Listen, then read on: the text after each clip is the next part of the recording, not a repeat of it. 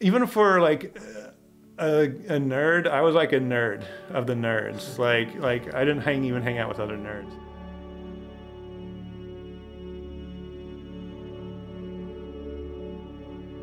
So, you know, in 1983 probably is the first time I started programming. My family had an Apple II Plus. It was just basic stuff. I was actually kind of more interested in graphics than programming at that time, but the only way to do graphics was to kind of program it yourself. Like stupid little things like drawing a Bezier curve or a American flag with a program. In 1986, I was lucky enough to have an Amiga 1000, which was a very, very exciting computer. It was like doing great graphics, great sound. You know, I liked to play video games. I was a total nerd, so I would be inside playing video games. I also started programming it. Eventually, I started programming in C. Picked computer science in college after, you know, kind of giving up on engineering, just because I was good at programming compared to like how well I was doing in other classes. I was struggling, and even things like solving circuits with differential equations, I got like a B, and everybody else was getting A's. And then when I was programming algorithms, I was getting A's and everybody else was getting B's.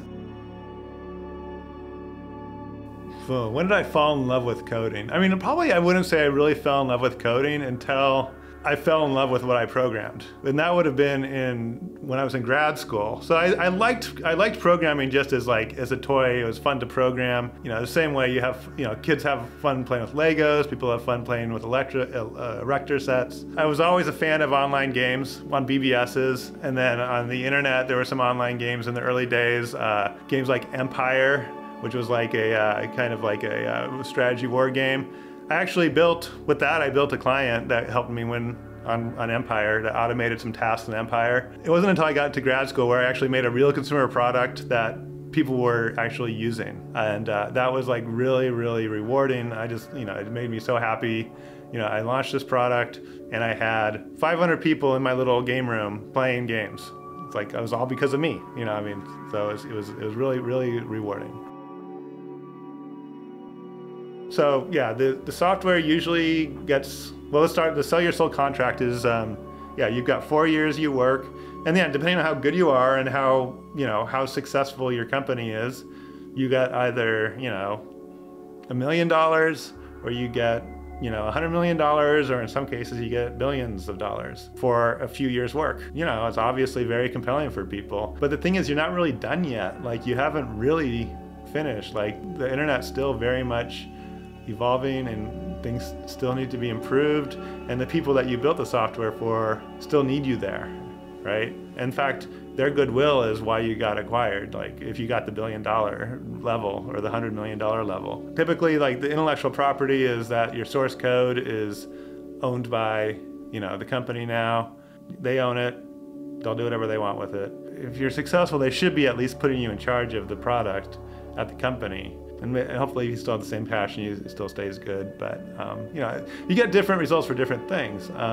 Sometimes things do well when they get acquired. I mean, obviously YouTube did really well when it got acquired. You got to keep programming. It's like not fun. You're dealing with customers who, like, when you look at your emails, it's only emails from customers who hate you.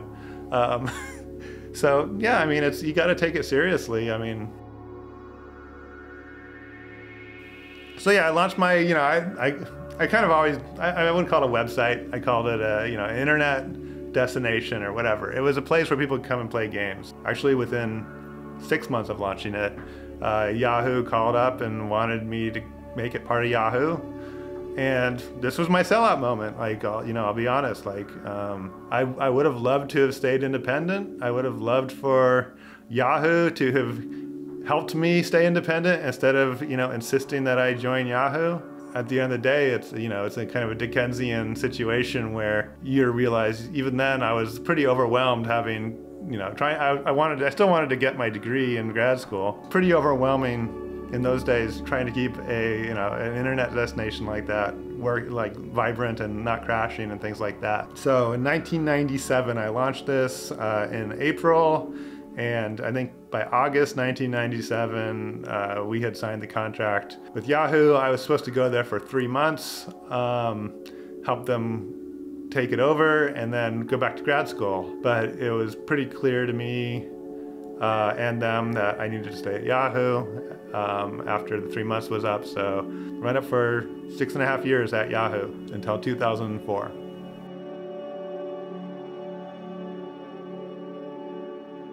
Yahoo had a model where non-technical people were in charge. So people who didn't even know how computers worked were making decisions on product and all sorts of things.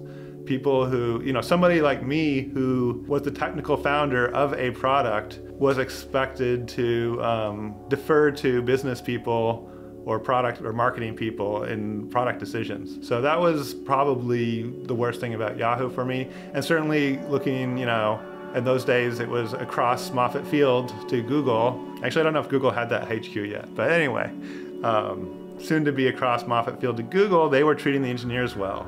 If you're losing and nobody's listening to you when you want to help them win, I mean, you basically gotta leave. And honestly, I think the worst thing for me was I actually recruited somebody once who had an offer from Google and convinced them to take a job at Yahoo again. And I realized I would never be able to ever do that ever again, like with a clean conscience.